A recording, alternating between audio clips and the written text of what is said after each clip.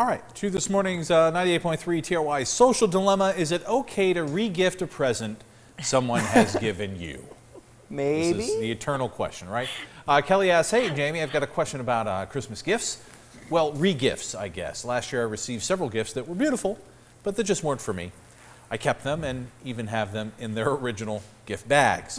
This year being what it is and not wanting to go crazy Christmas shopping due to everything that's going on, pandemic, inflation, etc., I've been thinking of regifting them. They've never been used, and I know several people who might like what I received.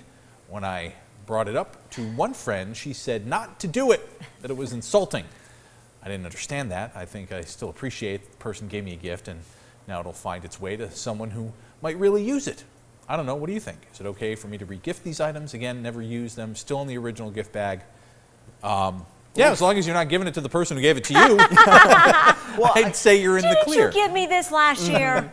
I think there's nothing inherently wrong with it, but you want to make sure that you're not giving it to someone who will come into contact with the original gifter. True. Right. It could create an awkward situation, even if it's not inherently wrong. Little planning. Yeah. Right. If you know someone truly would love that gift, if it's like Bath and Body Works candle and the person loves those candles, go ahead.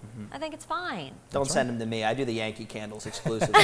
That's the only one for me. And also, if it has a name on it, watch that. Yep. Yes. So let us know what you not think. Sarah. Head to news10.com for a link to the Facebook post. Leave a couple comments. We'll share them coming up in just a bit. Okay.